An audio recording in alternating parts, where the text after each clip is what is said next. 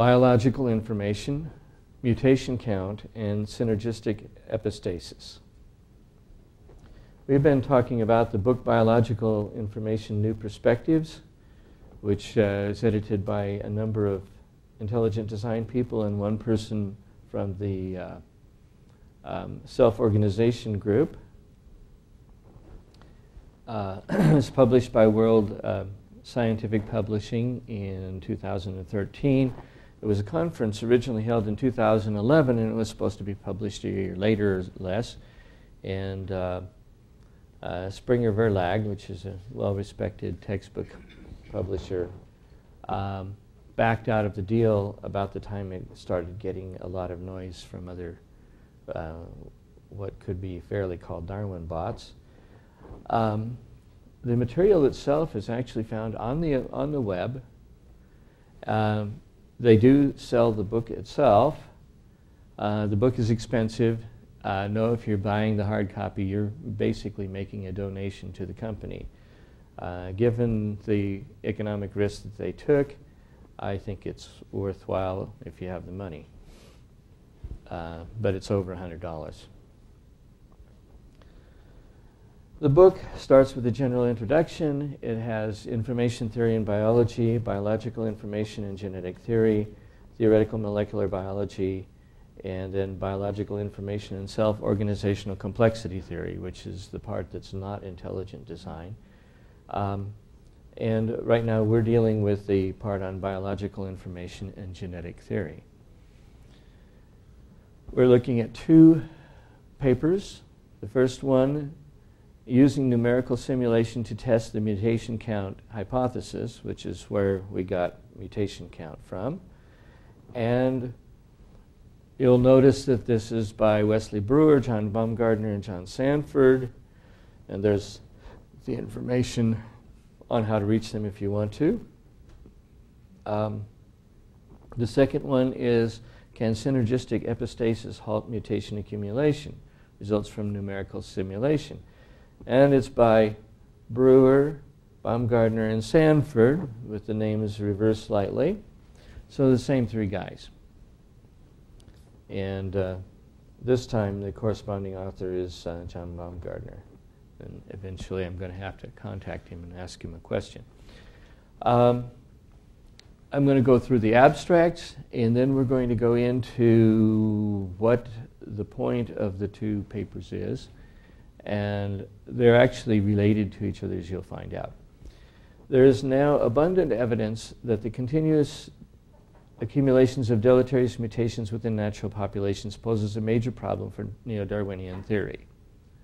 Statement of fact. It has been proposed that a viable evolutionary mechanism for halting the accumulation of deleterious mutations might arise if fitness depends primarily on an individual's mutation count.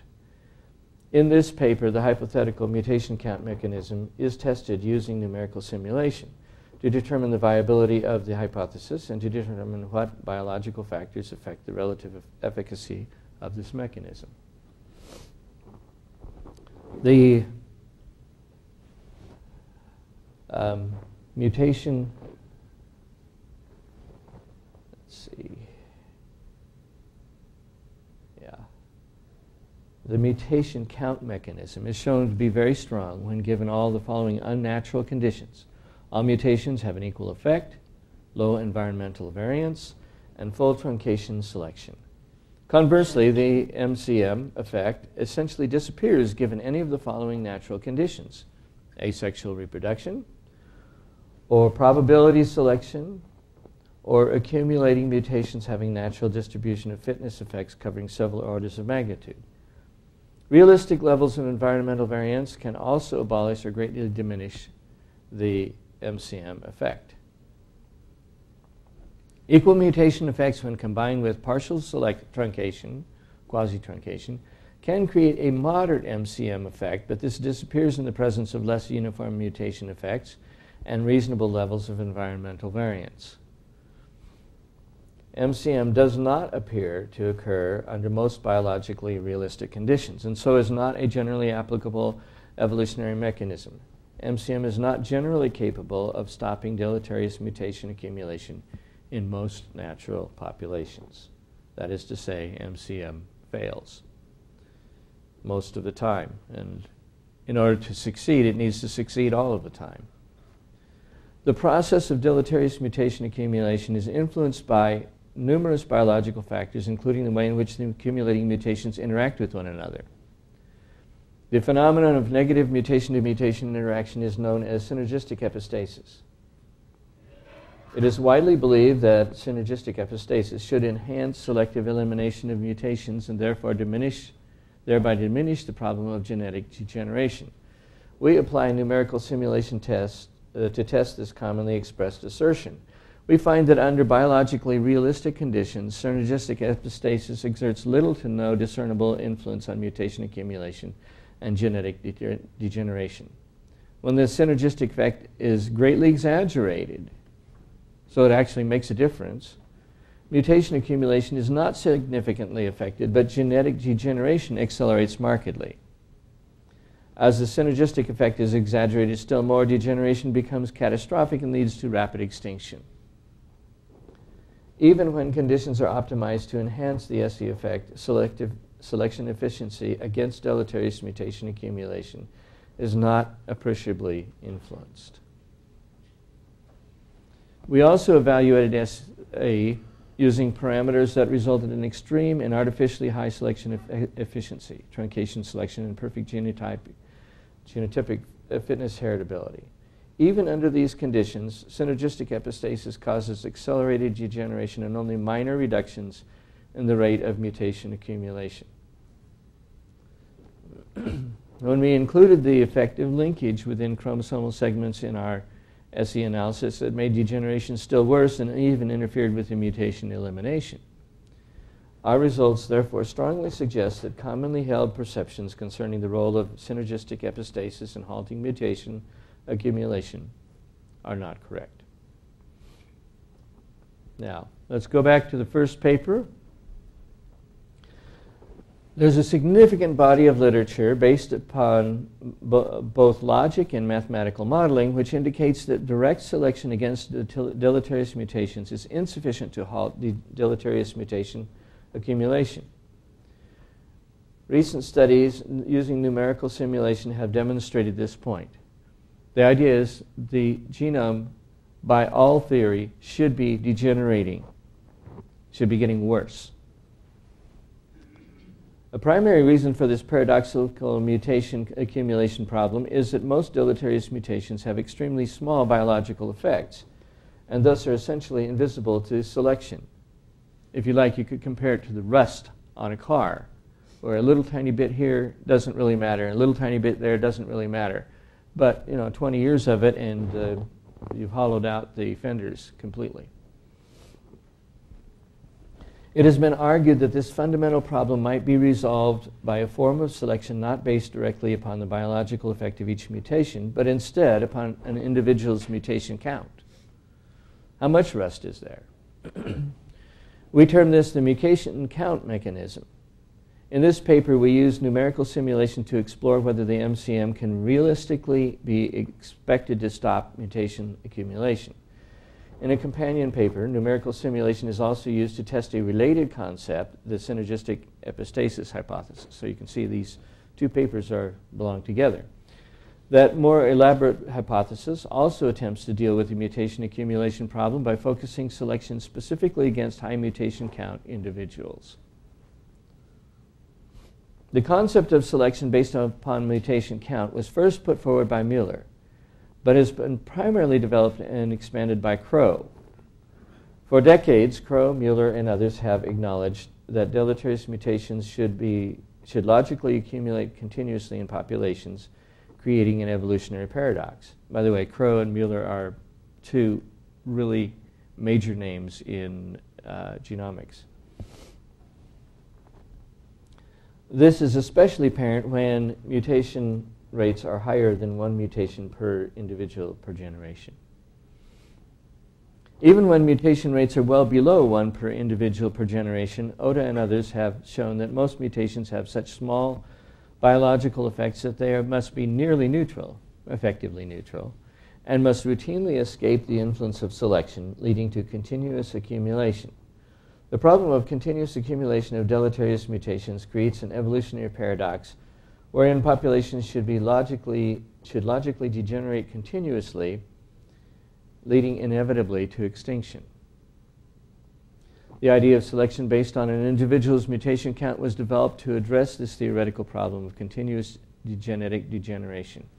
Concept is that when mutations accumulate to significant levels within a population, some individuals will have substantially more mutations than others due to random statistical fluctuations. If selection is strongly focused against those high mutation count individuals, elimination of single individuals might systematically eliminate proportionately more mutations, and hopefully everything levels out. All this might be feasible if there were a strong correlation between mutation count and phenotypic fitness. As more mutations you have, obviously the less fit you are. Given a strong correlation, the MCM might progressively slow mutation accumulation and eventually even stop it. In such a case, the mean mutation count per individual would increase up to a maximum and then plateau, and the mean fitness would cease its decline. We're trying to stop the apparently inevitable drift of genetic entropy.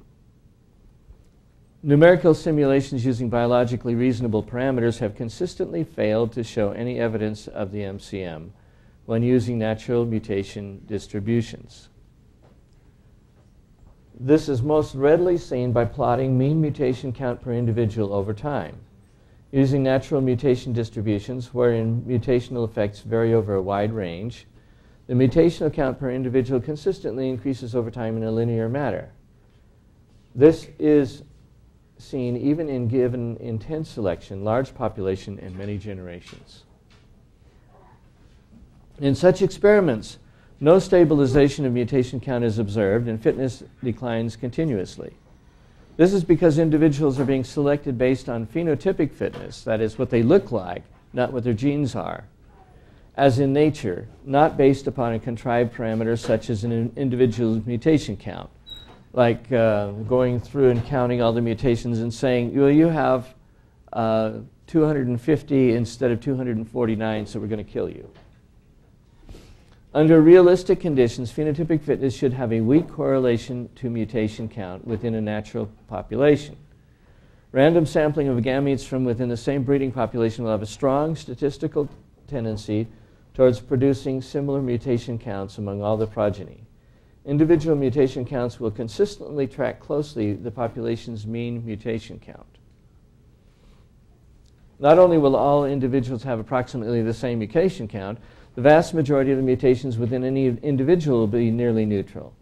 Any meaningful genetic differences between the individuals will be due to relatively few high-impact mutations, rather than the little ones, the big ones like the fender's completely off.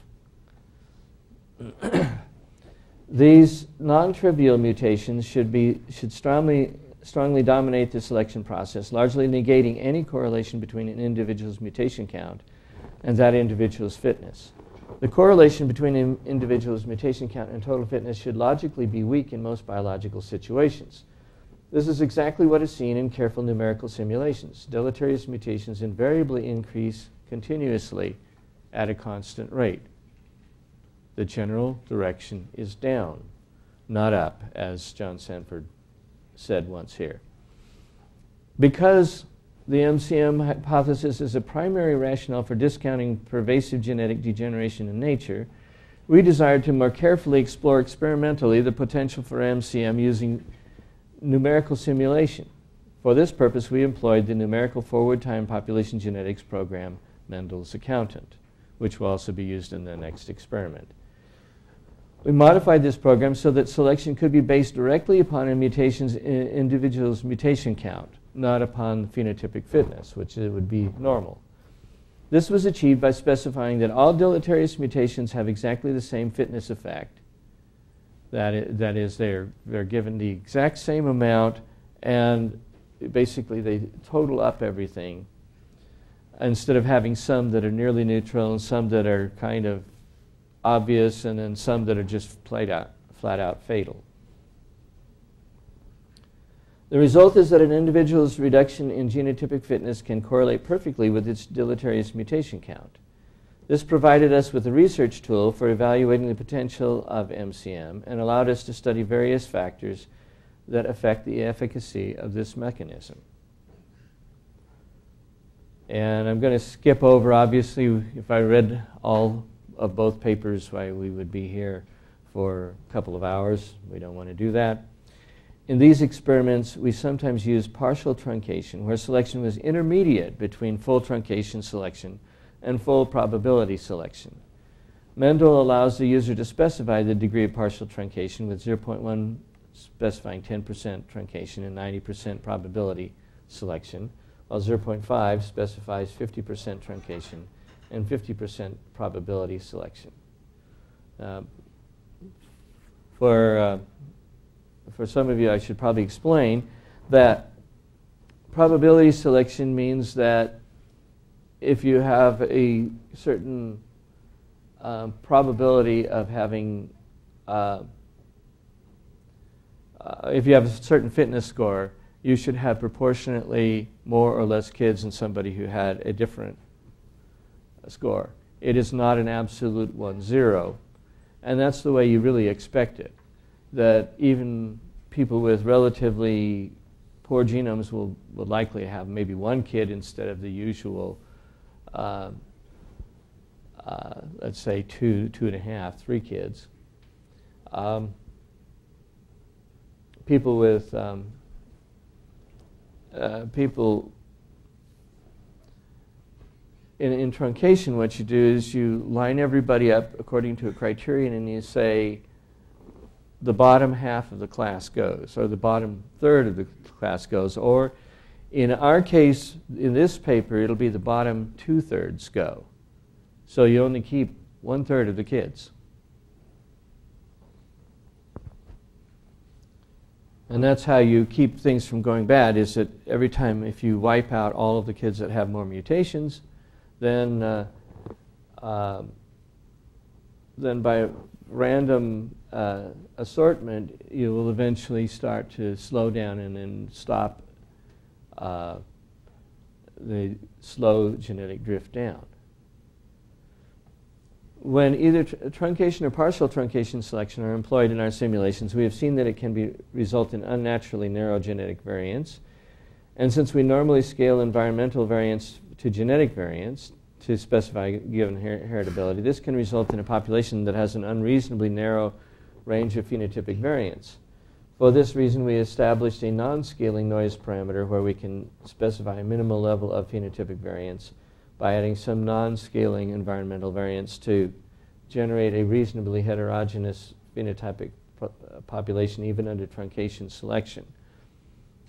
They're adding a minimum level of noise to the model instead of a level that's proportional to the number of mutations, because the number of mutations turns out to be quite narrow. In this study, whenever we select a heritability value less than 1, we set the non-scaling noise at 0.005, creating a minimum standard deviations of 0.005 for phenotypic fitness. Just a little technical aside.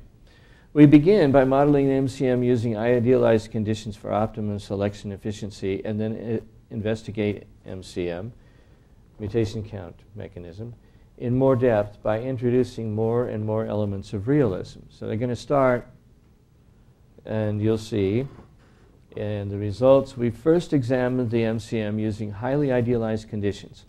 We caused all mutations to affect fitness in an equally deleterious way. Each mutation, when in homozygous form, reduced fitness by 0.001. That is to say, each couple would have 1,000th less kids, which means you go from 2 to 1.999. 1.998, which is, basically not even noticeable relative to a fitness genotype with a fitness of 1.0.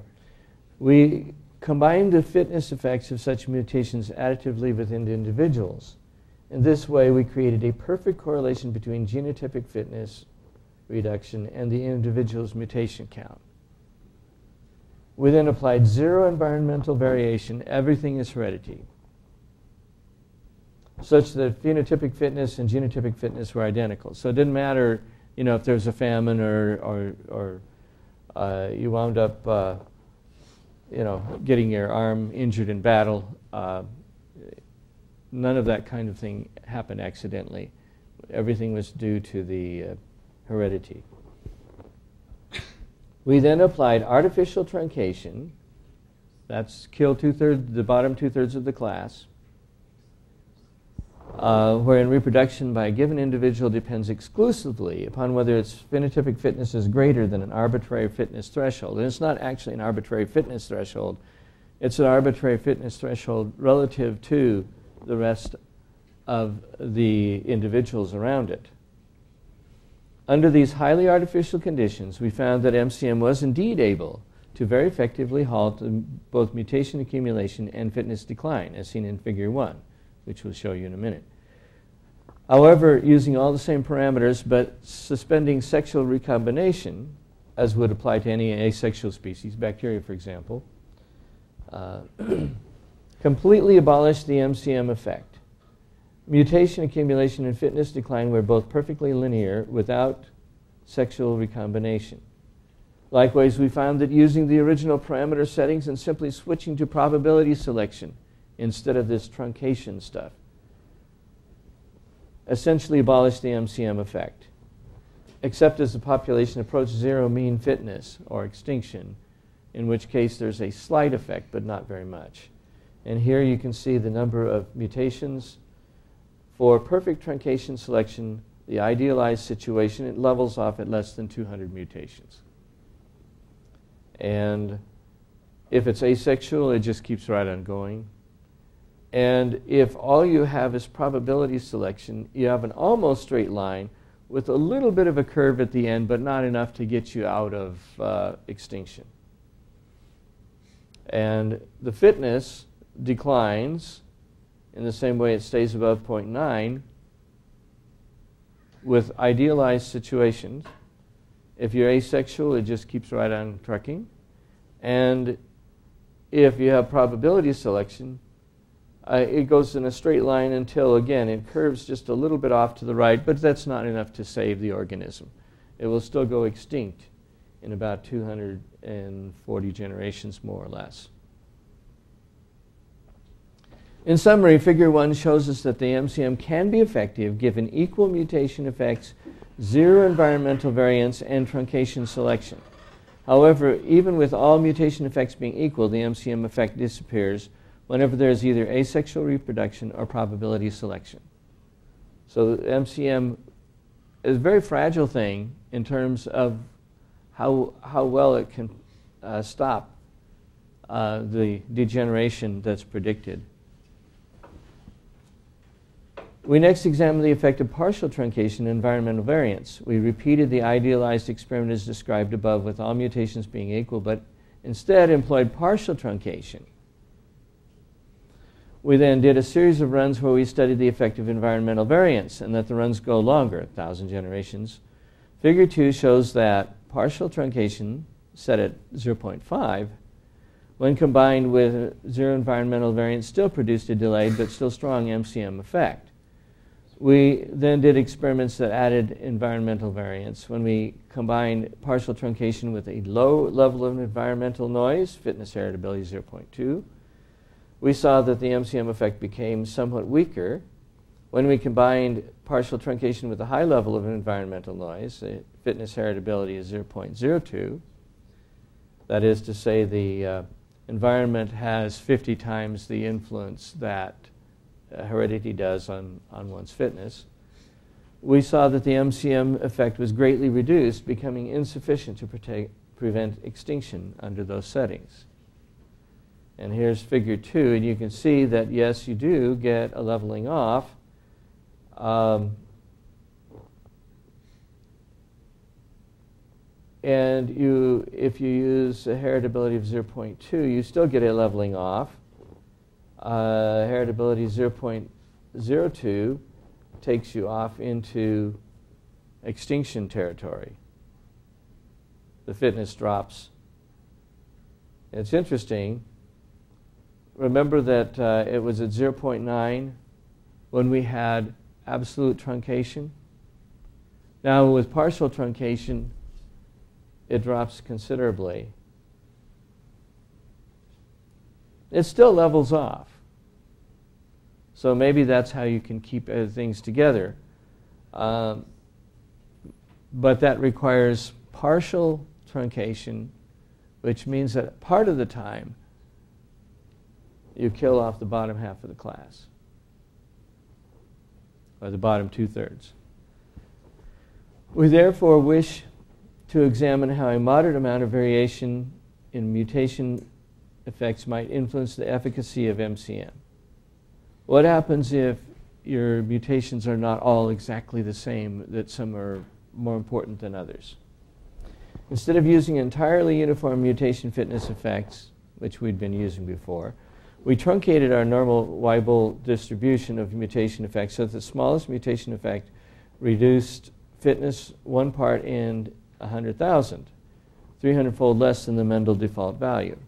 So now we've deliberately made the mutations of less, of more of a spread than the original experiment called for, which is more realistic actually. We then tested the 4 selection modes: full truncation, strong partial truncation, weak partial truncation, and probability selection. We let these experiments run 10,000 generations, introducing a modest amount of environmental variance. The results of these experiments are shown in figure 3, and you'll notice that all of them just keep climbing up. So the mutations go well past 2,000, up to 3,000, and they're just apparently heading off into the wild blue yonder. Well, why don't they draw them further? Well, it's very simple, because at this point you get extinction. And you'll notice that full truncation, this is one place where I added a couple arrows because the original is not totally clear. But if you look at carefully these partial truncation, full truncation selection will still go to 0. Probability selection will go to 0 much faster, and the 2 partial truncation selections go to 0, but in an intermediate value between full truncation and what you'd expect to be the norm, which is probability selection. Crow recognized that if the deleterious mutation rate approached even 1 per generation, selective removal would fail, and then de-evolution would logically result. Trying to escape this problem, he went back to the logic of Mueller. To quote Crow, "There is a way out, however. In stating his genetic death principle, Mueller stated for each mutation then a genetic death. Except insofar," by the way, you have to have that in order to keep things from degenerating. "Except insofar as, by judicious choosing, several mutations may be picked off in the same victim." This is the idea. Oh, you have 300 mutations instead of our cutoff value of 250. Out. We keep all the people with above 250. And if you keep doing that, and you have absolutely perfect selection, you can actually maintain the genome. But if you put in anything like a reasonable genetic model, it doesn't do enough. Thus, natural selection can indeed pick off several mutations at once. This is the essence of mutation count mechanism, selecting away the highest mutation count individuals by judicious choosing. Remember, this is a blind watchmaker who can't see, can't do anything like that, but somehow knows that 250 mutations is greater than 249. Such that one death can remove more than one deleterious mutation. Our numerical simulations vividly illustrate the power of the MCM mechanism under ideal conditions. When all deleterious mutations have equal fitness effect, with no environmental variance, and with artificial truncation selection, mutation accumulation can be halted in very few generations. Crow goes on to say, such an efficient way of removal of mutations at a small cost is strictly a consequence of sexual reproduction. The idea is that when you get genes from both parents, some people get out of luck as to how many genes they have, and you can take them out, whereas other people will stay. They'll get lucky, and you can leave them in. An asexual species must either have a much lower mutation rate or suffer a large number of genetic deaths. Our numerical simulations also vividly confirm Crow's second assertion. Genetic degeneration progresses like clockwork when we model asexual species, even given equal mutation effects, no environmental variance, and full truncation selection. This means that the MCM mechanism is not generically applicable in the biological realm. It doesn't cover bacteria, it doesn't cover dandelions, there's a whole bunch of things it doesn't cover, and cannot be a generalized solution to the problem of mutation accumulation. Even given normal sexual recombination combined with uniform mutation effects and zero environmental noise, the MCM effect essentially disappears given natural probability of selection. So if you don't have this very special kind of selection, it doesn't work either. It is widely understood that probability of selection is what is generally happening in nature. Truncation selection is the type of artificial selection employed consciously by plant and animal breeders and is not generally applicable to natural populations. Truncation selection seems to be primarily evoked for natural populations only when the MCM is deemed desirable. It's an artificial situation trying to save a theory. Although it is instructive to model uniform mutation effects on fitness, we know that mutation fitness effects are never uniform and are actually extremely variable in all living systems.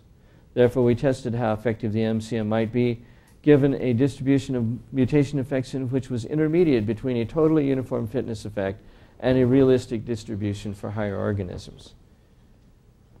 We did this by doing experiments using a Weibull distribution of mutation effects having a higher than normal minimum fitness effect. So they compressed the Weibull distribution. Given this distribution, the mutations that were accumulating only ranged from 0.001 to 0.00001, just 1 to 2 orders of magnitude. We found that even given this relatively narrow range of accumulating fitness effects, mutation accumulation and fitness decline could not be halted, even under full truncation selection. Some nonlinearity of mutation accumulation and fitness decline is evident early in these runs, but in all 4 experiments, these rates eventually became very linear. The selection mode merely affected the time to extinction. The model won't work. Again, skipping over a bunch of stuff. A possible objection to our methodology might involve the artificiality of deciding certain nucleotides to be mutant, since it might be argued from an evolutionary point of view that all nucleotides arose as mutations. This line of thinking would suggest that any hypothetical selection mechanism based on mutation count is inherently contrived and artificial. This objection is reasonable, however, it must be addressed to those who developed the MCM model in the first place. I don't like the way they handled that, actually, because it seems to me that the objection is not quite as reasonable as it sounds. Because the objection, what it's saying is, there is no fittest organism. There's no mutation either. That's right. A mutation of a mutation is just another mutation. That fitness has nothing to do with this. So once you go down that road, you have no way of improving an organism.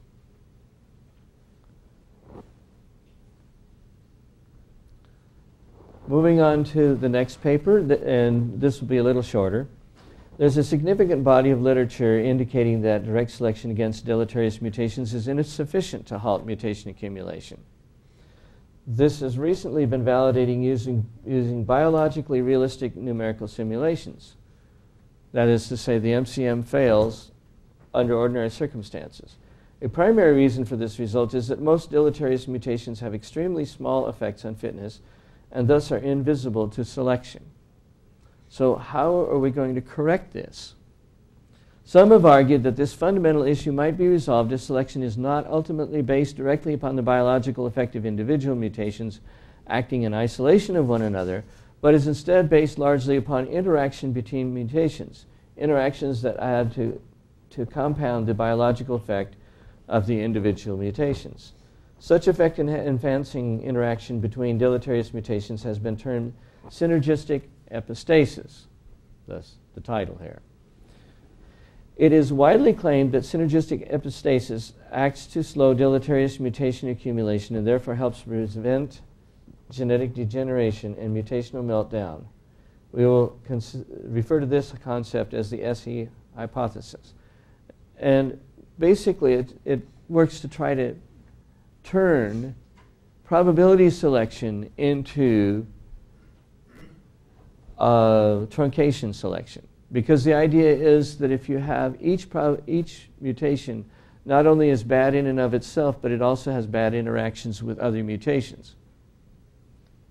And so if you get 50 or 200 or whatever the number happens to be, the interactions between them become so great that the organism dies. And so what you have is a kind of an artificial truncation selection. The logic behind this hypothesis is somewhat counterintuitive. The reasoning is that while the number of mutations per individual increases in roughly a linear manner, the number of potential mutation-mutation interactions increases in a non-linear fashion. The more you have, the worse it gets rapidly. The number of pairwise interactions increases as the square of the mutation count, for example. It's actually n times n plus 1 over 2.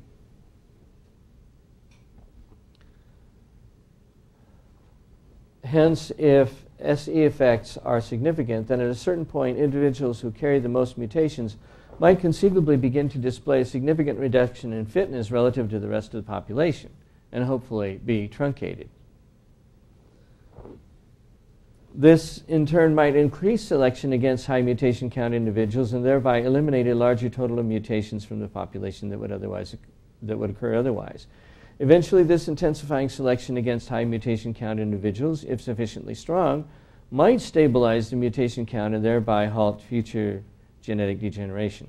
This SE hypothesis is counterintuitive because, in most circumstances, increasing the negative effects of deleterious mutations on fitness only serves to increase the rate of fitness decline and hasten mutational meltdown and extinction. For the SE hypothesis to be viable, the selection against high mutation count individuals must be sufficiently strong so that at some point it is able to counter the associated increase in the rate of fitness decline. Interactions among mutations within a genome are diverse in their impact. Any two mutations may act independently of each other, that is, have no interaction, which leads to the standard additive model. Act multiplicatively, the multiplicative model, which diminishes each other's effect. In other words, you've already lost some, so you can't lose too much more. Antagonistic epistasis, or compound each other's effect, which is synergistic epistasis. You get 143 mutations, the 144th one is a lot worse, and the 145th one is even worse. Undoubtedly, all of these types of interactions operate in any sizable genome. Therefore, it is not reasonable to assume all mutation-mutation interactions in any genome are exclusively of a single type. Nevertheless, non-interaction should be the norm, with the other types of interactions being the exceptions. The only rationale that they consider legitimate anyway, for modeling a 100% multiplicative model or model with SE contributions from 100% of the deleterious mutation interactions is to try to understand in which direction the exceptional interactions tend to pull the overall behavior away from the norm of additivity. We therefore conclude that a genetic model in which all mutations interact in a synergistic manner is an artificial model, one that does not represent any real biological population. The idea of genome-wide generic SE interaction is virtually never invoked, except as special pleading as a theoretical mechanism to halt mutation accumulation and degeneration. In other words, this isn't biologically reasonable. Most people know it, especially the people who are trained in it, and they're actually trying to explain why evolution could possibly work, why it wouldn't just fold in on itself due to genetic entropy. The present study uses numerical simulation to show that even if there were widespread and generic SE, it still could not halt mutation accumulation. Instead, what is seen is that as SE effects become stronger, there's more and more genetic degeneration, just as logic and common sense would suggest. Instead of saving your population, you're going to kill it faster. Modeling synergistic epistasis, and we're skipping over quite a bit. Mendel has also been designed, however, to handle the special type of reinforcing interaction between mutations known as synergistic epistasis. Like multiplicative interactions, SEA interaction must be viewed as a deviation from the general rule of non-interaction, that is, the additive model. SE interaction implies that as deleterious mutations accumulate, each additional mutation has a greater and greater effect on fitness. This is the exact antithesis of multiplicative interaction, where each deleterious mutation has a less and less effect on fitness as you keep adding them.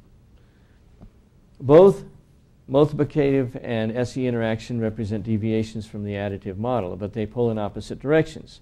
To the extent that multiplicative and SE interactions occur at a similar frequency, they should largely cancel each other. Viewing the genome as a whole, if 90% of all mutations combine additively, and 5% combine multiplicatively, and 5% combined via SE, the result should be that the two types of deviation mostly cancel, yielding results nearly equivalent to a purely additive model. For most genetic simulations, a realistic and practical choice is simply to use a standard additive model. Again, we're using this because somebody says it might work, not because it makes realistic genetic sense. And again, skipping a whole bunch of stuff. We ran a number of experiments with Mendel's accountants to ascertain a reasonable value for linking the link scaling factor alpha relative to the non-linked factor beta. Those are just two parameters to say how much interaction do you have between the various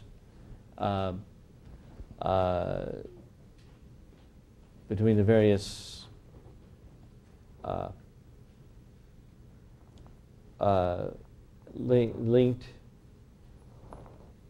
mutations.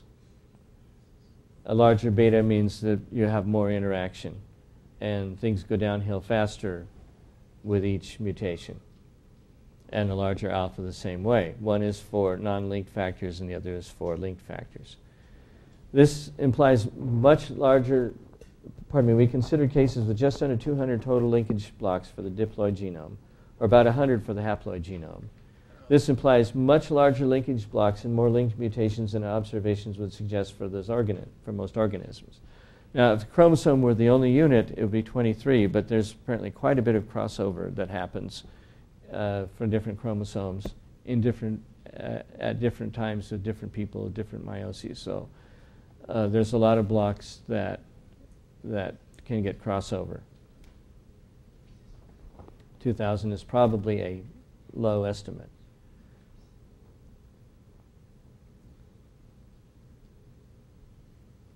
And moving on to the next comment, large SE effects and modest selection pressure.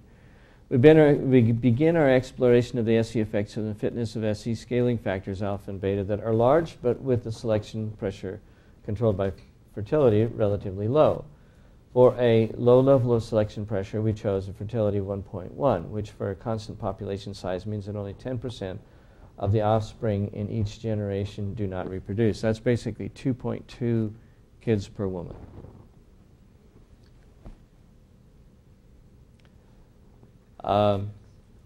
For SE scaling parameters, we chose 10 for the non-linked mutation pairs and 2 times 10 to the 4th for the linked mutation pairs, or 2,000 times the non-linked scaling factor, beta. These parameter choices are about 100 times the maximum value we consider to be biologically realistic. So when they did this, they are already off the scale. What we found was that the effects on fitness after 2,000 generations were too small to quantify. So SE doesn't really do anything. Even though mean fitness due to normal mutations had decreased by 33%. Typically, we found that the mean number of accumulated mutations after 2,000 generations was about 0.7% smaller with this level of SE relative to no SE. Despite the small effect on fitness, these values of 10 for beta and 2 times 10 to the 4th for alpha are still likely far higher than is realistic for most natural populations. In other words, using very large numbers, it didn't make any difference. Nevertheless, these experiments prompted us to explore what larger values for alpha and beta, further off from what you'd expect, might reveal concerning SE behavior. So let's consider cases with the same low selection intensity, but with beta equals 300 and alpha equals 6 times 10 to the 5th. Both 30 times larger than before. Figure 1 displays the mutation accumulation and population fitness histories for the following 4 cases. No SE effects at all, SE effects from non-linked interactions only, SE effects from both linked and non-linked interactions, and SE effects from both linked and non-linked interactions, but with scaling factors doubled. And here's basically the same line. There's maybe about a 2% difference between those two. But you see, since the epistasis means that more mutations is dramatically worse fitness, the fitness is even weirder.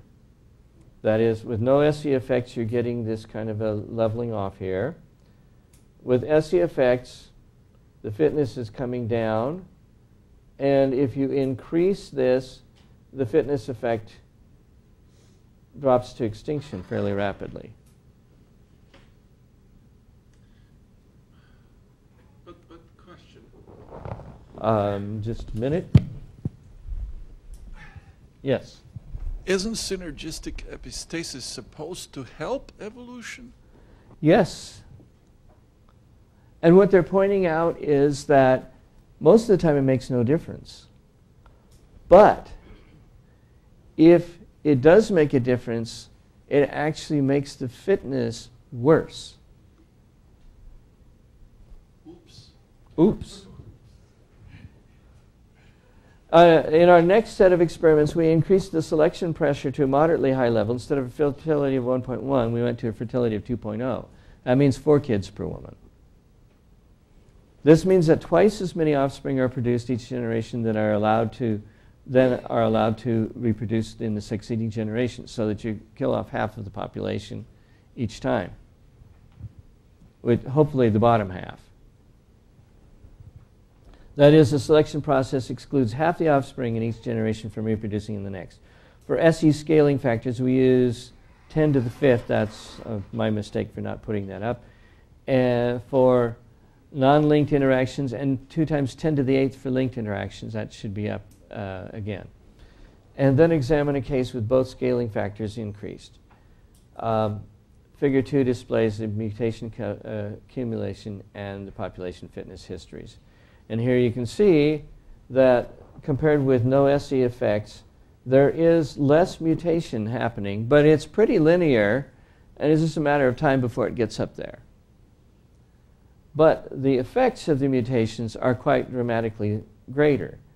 That is, here's where your effects are here, and if you add SE effects, the more SE effects you add, the more of a drop-off you get.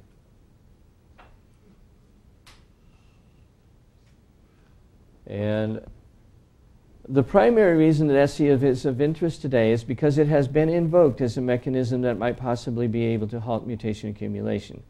This SE hypothesis, as we refer to it, has been embraced and advocated by several population geneticists. but has never been demonstrated to work. In fact, the hypothesis is notably counterintuitive. In a non-selective setting, SE logically must accelerate genetic degeneration and lessen the time to extinction, which is what we're seeing.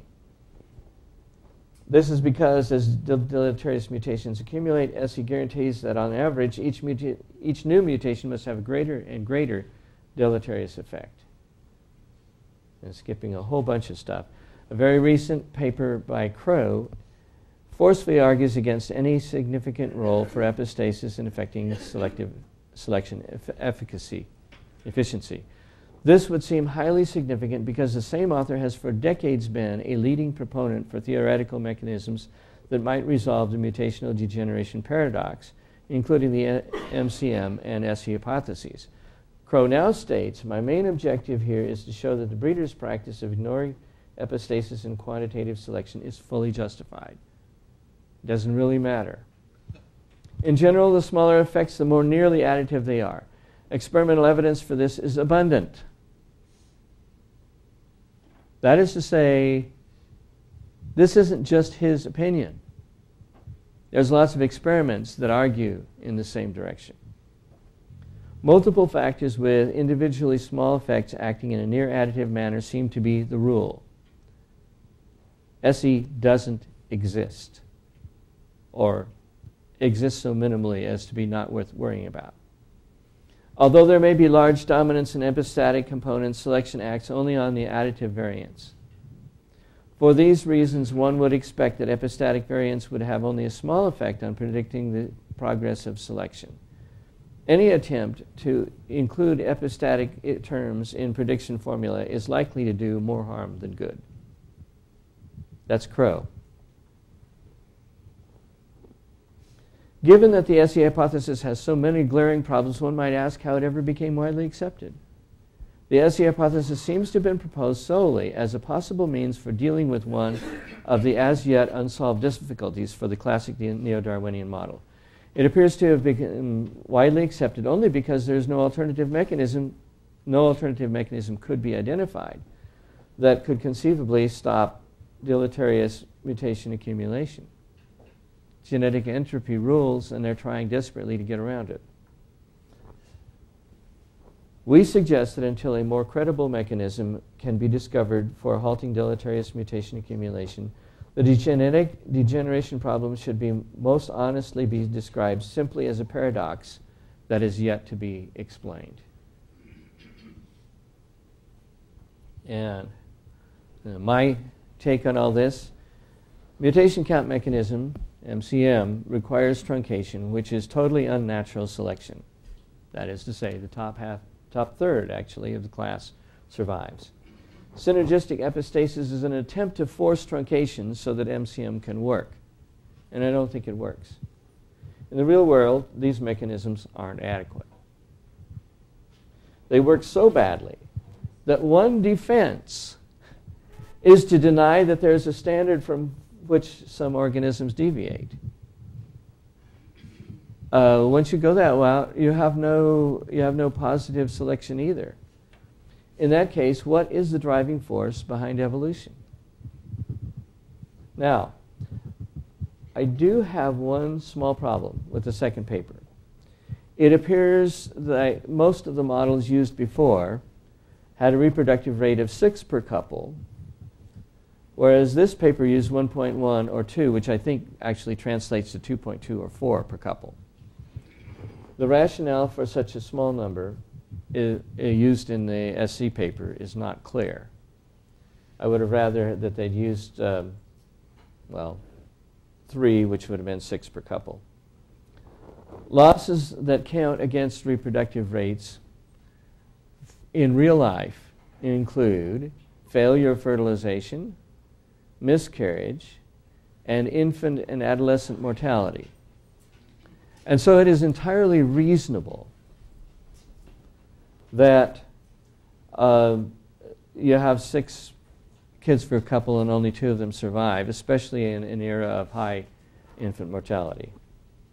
With that exception, and I'd like to see the numbers redone with the standard 6 per couple, I think that the point is clear. If there are enough mutations and they are overwhelmingly deleterious, then only unnatural selection can save the genome. The standard reply to that is, you don't understand evolutionary biology. My own comeback is, you don't understand that evolutionary biology doesn't model life accurately. But that's my opinion. Now it's your turn.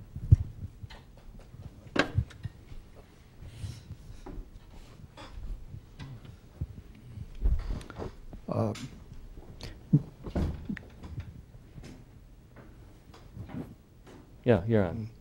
Just one interesting comment.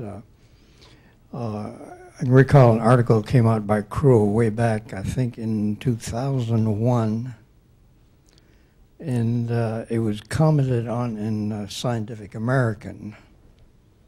And Crow's data showed that it's impossible. The genome should have degenerated a long time ago.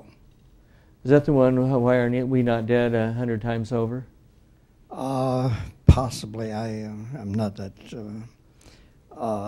But the interesting comment in Scientific American, we should have degenerated a long time ago. But why worry? And the implication right after that was, why worry? We have survived several 100,000 years.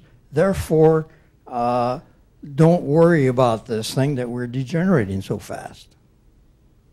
Which is, of course,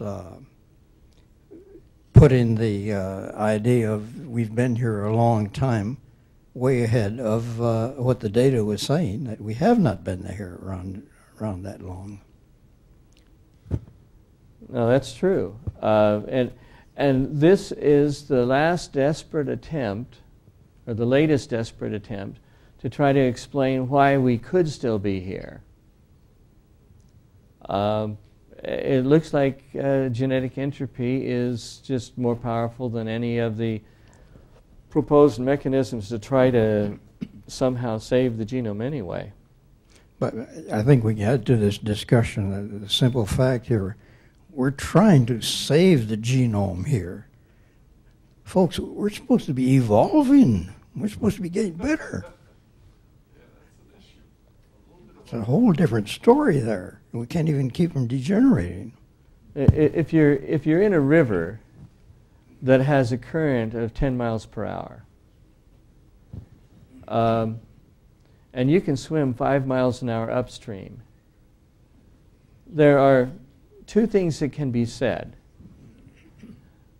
Number one, you didn't get there by swimming upstream. And number two, if you wait long enough, you're going to go downstream. And this is the problem that they're trying to avoid, is that in fact, things are degenerating. We can show that. And it's fascinating that the attempt to say, well, they're really not degenerating because there really isn't any standard by which to measure anything. What happens to fitness then?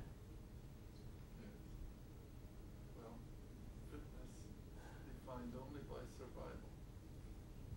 I mean, that makes fitness less than a tautology. It makes it a totally meaningless datum.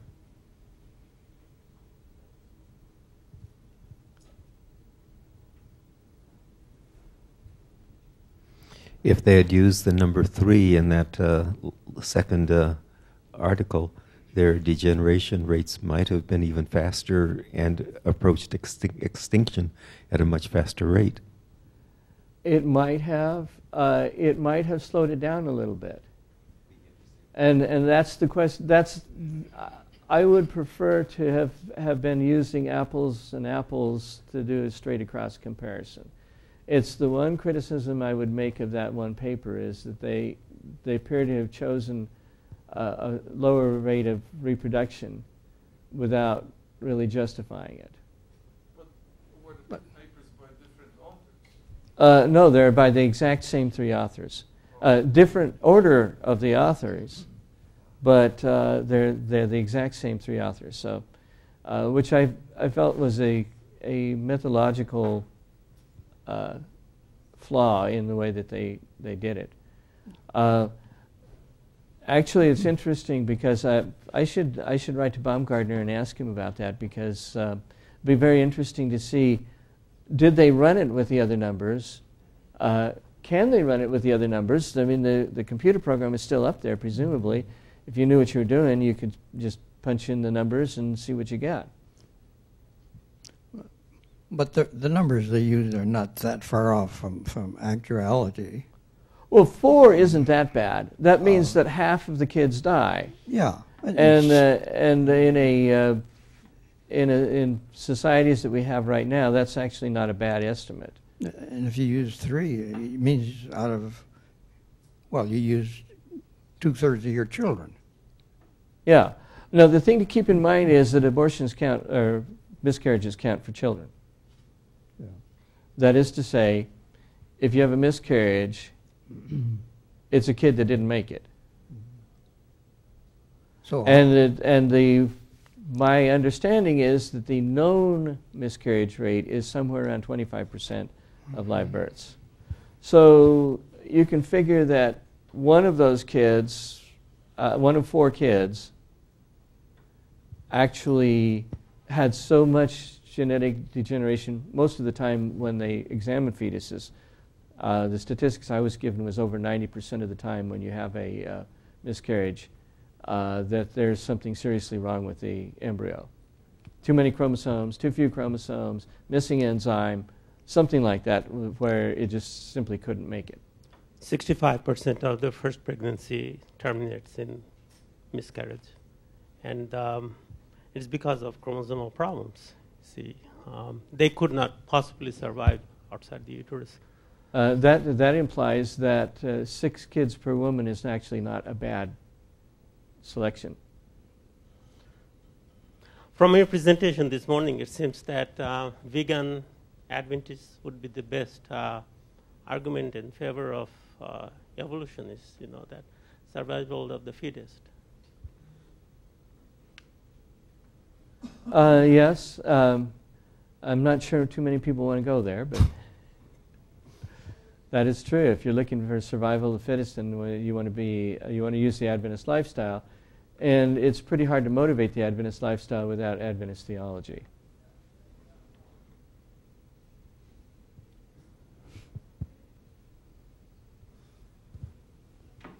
Which means that we are evolutionarily selected not for truth, if evolution is true, but for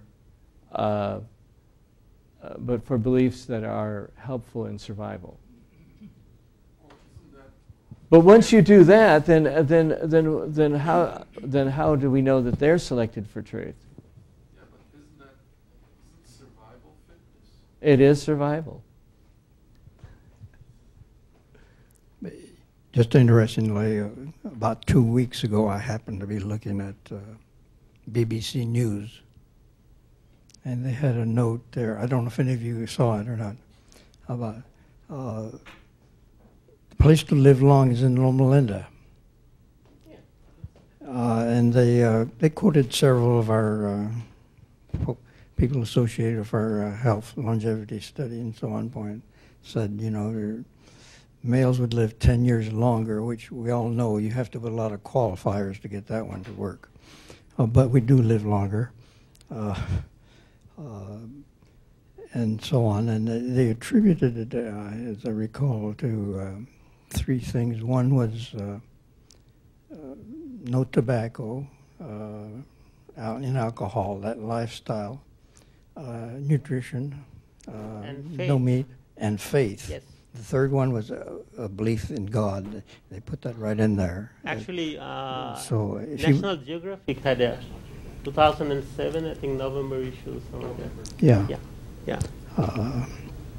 So just moving into Loma Linda isn't going to work. You got You have to believe like those crazy people. So you meant to say we need works, not only faith. Yeah, well, McDonald moved to Loma Linda. Yeah. I don't know. We have a Starbucks right across the... Yeah, I don't know what that means. Are we going down or are they coming up? Well, I don't know. Do they serve veggie burgers? Have a veggie burger, yes. Okay, there you go. They're moving up. A grilled veggie burger. Ah, that's the problem is in the grill, you see. So, anyways. Now the question is, can you get a whole wheat bun with that? Yeah, veggie there you burger? are. Yes. I did